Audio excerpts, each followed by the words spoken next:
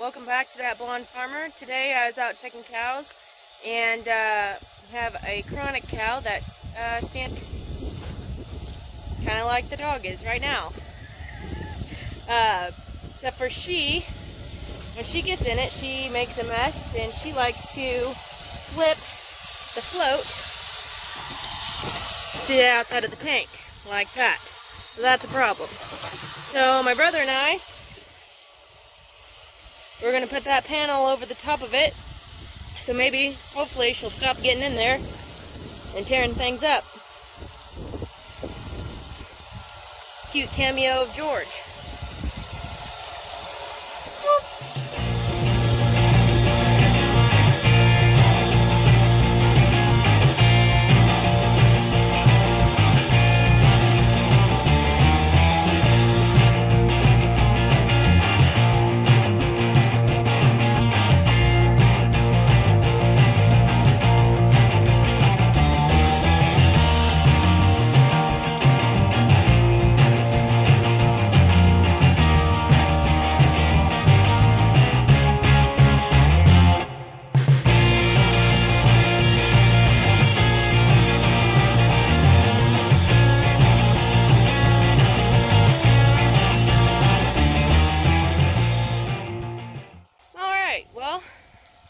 We got it over the tank. Hopefully, we should have plenty of room there to stick their heads in and still drink. Lots of room. And hopefully she won't get in there anymore. I did some good old wiring. The panel doesn't move around. But we'll come back later and check that she hasn't torn it up and that they're still drinking out of it. So we've moved on to the next pasture, and we gotta let these girls out to more food, so we're gonna lead them on out. So let's get that done. Yeah, bud! Buzz! Buzz!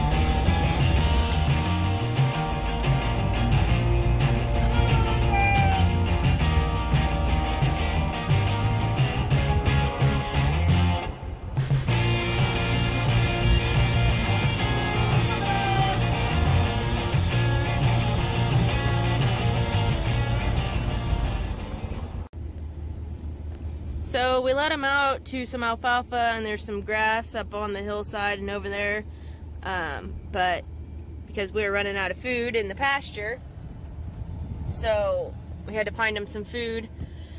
I've cut this alfalfa twice now, so and it being so dry, we weren't going to really get a third cutting off of it, so we thought this was the best route. But I'm going to go ahead and push them over the hill to the grass so they just don't, you know, belly up really hard to this alfalfa. I don't think it would hurt him. Pretty sure it wouldn't, but get a mix of both that way, of grass and alfalfa, so I know for sure and I don't have to worry about it.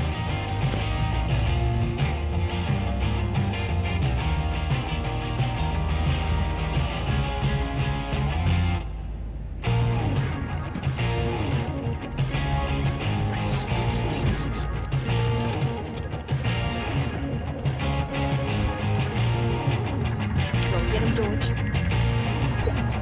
There we go, up over the hill.